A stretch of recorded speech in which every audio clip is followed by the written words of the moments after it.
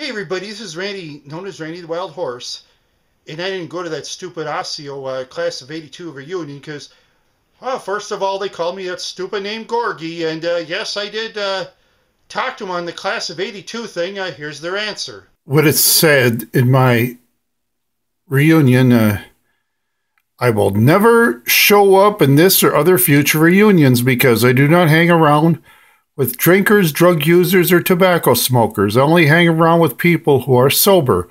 Oh yeah, the name Gorgie, a name I was given that does not make sense. Unimaginative, stupid name. For the ones that are hosting this reunion, I want off this list forever. If the answer is yes, you'll never hear from me again. The answer, hi Randy. This is from the Facebook group. I have to get rid of the picture. Yep, okay. I honestly don't know how you received this notice. I know you've asked to be deleted from this group, and I respect that. I received it because I was looking through it because I want to make sure I'm off the list. Okay, you got me off the list. Well, you should have told me before, actually. I just like through every group from Osseo and don't see that you are a member in any of them. No, I wouldn't want to be. I had a problem with inviting people and created the event, and today some people shared the event and notify others. Whether that isn't how you received it, no, I'm not friends with any of them. I'll continue to see if there's something I could do so you won't see these things in the future. So in other words, they're all for money, ladies and gentlemen. They're just all for money. This person wasn't my friend, and that's fine. Yeah, and those people there, they know that I'm not going to give them anything. They know that now. Yep, they know it because I smartened up on those assholes. Yep, I tell you, I did.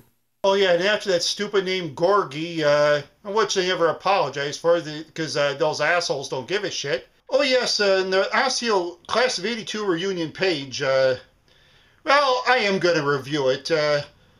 You know, I'm going to be nice. I'm going to give it a 4. And no, it's not 4 out of 10. I'm going to give it a 4 out of 100 because it's awful.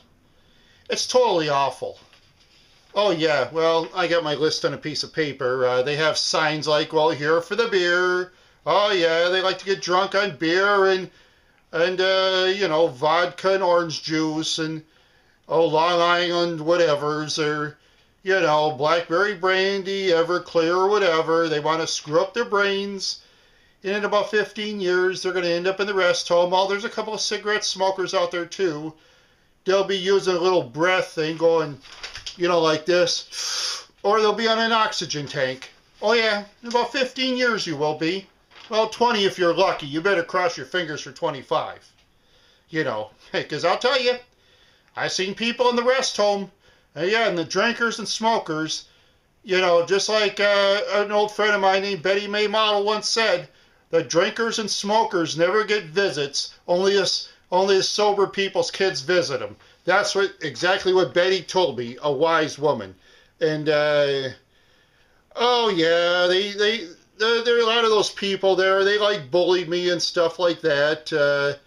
Oh, there's that one guy that was there. He called me a woman, a gay boy, a faggot, a cocksucker. Oh, yeah. He called me a retard. He lived in my block. He was a real fucking shithead. You know, here, fuck you. And you know what I'm talking about there. And there's that other guy. He made up the name. He called me Undy and stuff like that. And, oh, yeah. He kicked me in science class in junior high. He'd follow me around in Osseo. Annoyed me, bothered me. He's the one that smashed the porch light in our house, so he vandalized our house with eggs and, oh, throw toilet paper at our house too, and dented my car. Well, one of those idiots did in that reunion. They did in our cars. They did in my Catalina, yeah. Oh yeah, they wrecked my '88. They didn't care. And my dad blamed me for everything on that. You know how that goes. Oh, yeah, and also there's an ex-friend there. He was in the 10th grade. Yeah, he's the one that threw me on the gym floor, tossed me around, let go of me, had me flying. I mean, I tried to get away by kicking the guy like they do in mixed martial arts, but his hands are too quick. He could have been a minor leagues mixed martial arts fighter at least. That's how good that guy was. He was my friend, but he turned on me. He owes me money. He he took the hubcap out of my 74 Catalina after it fell off, and I asked, could I have it back? He charged me $4 for my own hubcap. $4 for my own hubcap. That's a classless asshole, if you ask me. Yeah. You know, he was basically no friend. He owes me money, too, and, you know, a real asswipe. Here, there's the finger to you, too. And, oh, yeah, Gertrude Moondust was there. Gertrude was an ex-friend of mine from Northview, and sort of from Osseo, but she decided to hate me, and that's fine. I've had backstabbing turncoats before. Oh, yeah, it doesn't really matter, because I don't give a shit, because I've learned the older I get, the less I really care. You know, what other people think. Only real friends do. Oh, yeah, as far as the Lookout Bar is concerned, where they're at, yeah, it is a nice place, I'll give it that. But, you know, the kind of food they serve, it's not really healthy. It's a lot of fried stuff there that I can't really eat. You know, I'm not saying all their food is bad. I'm sure they have some food there that is good for you. But they have a lot of those French fries and fried onion rings and hamburgers off the grill, you know, stuff that isn't really good for you, you know. I'm not saying all the Lookout Grill is bad. No, you want to sue me, go ahead. I got my 97 Buick Park Avenue you could have. It's probably worth $300. And then speaking of the Park Avenue, if I brought that over there, they'd be saying, oh, Gorgie, that Park Avenue is a piece of shit. Look how ugly it is. Ugh. Oh, yeah, they'd be putting me down. They'd say my hat is stupid and ugly. They'd call me ugly, too. You know, oh, Gorgie, you got a bunch of gray hair. Yeah, you should color your hair so you look better. But you know what? You go ahead and color your hair, because if you lie to the younger people, they're not going to buy it anymore, because they can look up on Google your age now if you say your first and last name. Yeah. Oh, yeah, and you'd be in class of 82, too. And speaking of that, a lot of those people, they just look old.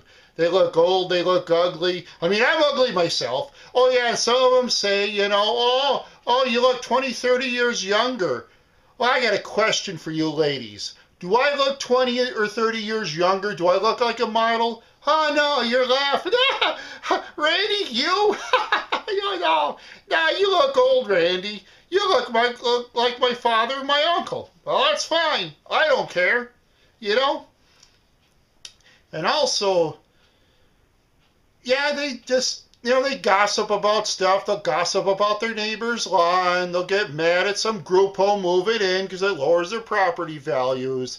Oh, yeah, they'll talk about some slimy family, bad clothes. Oh, they should move in the poor side of Minneapolis. And, oh, yeah, then they'll talk about how, Brooklyn Center, Brooklyn Park is falling apart. They got a lot of the rummies going to high school now.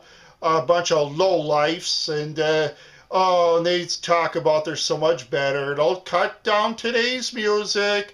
I'll say, music got bad ever since Madonna came around.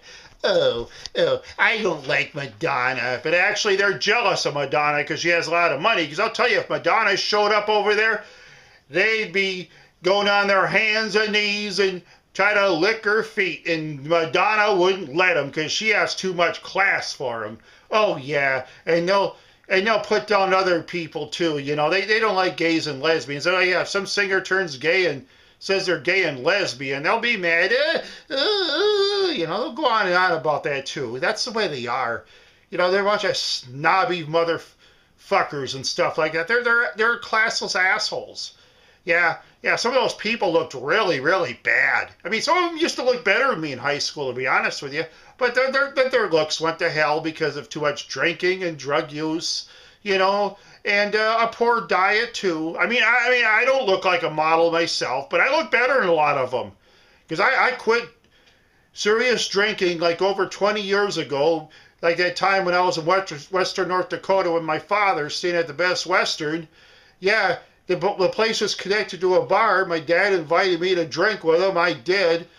I drank screwdrivers and shots of blackberry brandy. I threw up in the hotel room half the night, and that was the last time I seriously drank. And I said, no more of that. That's what I said. But a lot of those classless assholes, what they don't realize, the heavy drinkers and tobacco smokers and the drug users, is in 15 years at least, you're going to be in the rest home and your kids won't visit you. It's going to happen. Your kids aren't going to care. I'm being honest with you. You can laugh at me all you want. Oh yes, and speaking of that, the classmates that were missing there, a lot of those people were my friends and they had class. Oh yeah, those are the ones that were real nice to people and treated people real well. Even some of my enemies there were kind of all right because they didn't owe me money or beat me up as well as other people. They didn't do that, you know. Oh yeah, I'm glad I never went. It's just funny, you know, after 20 years of them ignoring me, they decided the 25th, because I guess they figured that my mom and dad are ready to die and leave me with inheritance money. But they didn't leave me with anything, and I'm poor and broke, so those leeches can just forget about it, you know. And yeah, you know, they remind me of, okay, there's an episode in the Twilight Zone called The Masks. Have you ever seen that? Okay, there's this family surrounding this one guy ready to die. Yeah, most of them act like that one lady who plays that one that plays the actress, the hypochondriac. Most of them act like her, a real classless, uncaring person. That's the way most of them act. I wouldn't. Oh yes, and speaking of that, oh yeah, they were offering rooms for $200 a night. I mean, these assholes were offering each other rooms to stay for the night. Maybe they make a deal, $20, $40 a day, or maybe help buy the groceries a little bit. You see, in Minneapolis, a lot of people do that, you know, especially family members. Oh, stay at my house overnight. Well, like Uncle Buck, when my dad traveled to Montana, he let him stay at his place overnight. Oh, yeah, or 2 nights with my late Aunt Alma. Yeah. Oh, yeah. Yeah. People just don't really help each other anymore. It's just too much selfishness. Oh, yeah. Oh, and I don't want to know their kids neither, because a lot of their kids I'm sure they're in trouble, in jail, in prison, or whatever. You know, I don't even want to know them. Oh, yeah, and as far as you class of 82 people are concerned, I'm going to say it again. Fuck you. Kiss my ass. Go to fucking hell. And you can go eat my backdoor meat surprise, too, because you all suck and I mean it.